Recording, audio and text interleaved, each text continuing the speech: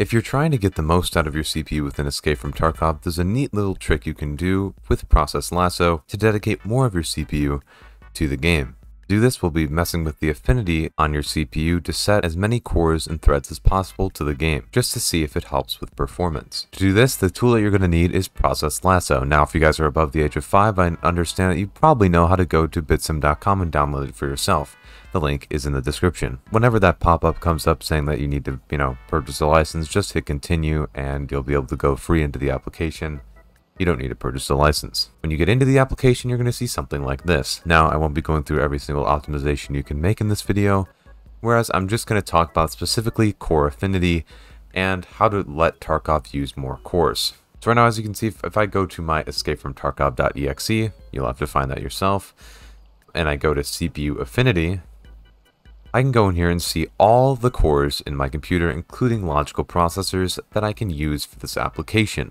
But right now, it's using the 6 performance cores, aka main cores, for Tarkov. If you guys don't know how Intel 12th Gen processors work, essentially there's the performance cores with higher clocks and hyperthreading, and the efficiency cores labeled with an E that have slightly lower clocks and do not have hyperthreading. To change what cores Tarkov uses, just hit select CPU affinity. Now that we're in here, we can easily change the CPU affinity to use any of the available cores. For example, if I just wanted to use all the physical cores on my CPU, I could simply check the extra 4 efficiency cores I have on my PC and then hit OK. For most of you though, who don't have an Intel 12th Gen CPU, you'll probably just have the opportunity to turn on hyperthreading, or the logical cores here. I'd recommend turning each one of these on and testing if this gets you any net gain in your performance. I see the most gain with this method when I'm not actively recording, I don't have many background tasks open, and I'm simply playing the game.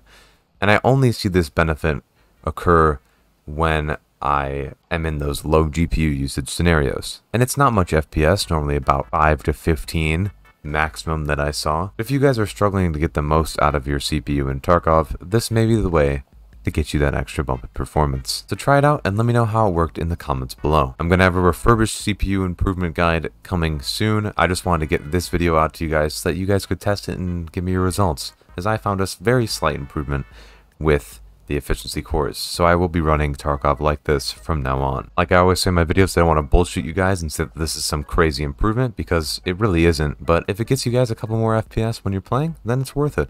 So try it out and let me know what you guys think. But with that, make sure to subscribe, like, comment, etc. all that dumb bullshit, and I'll see you guys in the next one. This is Clem, walking out. Later.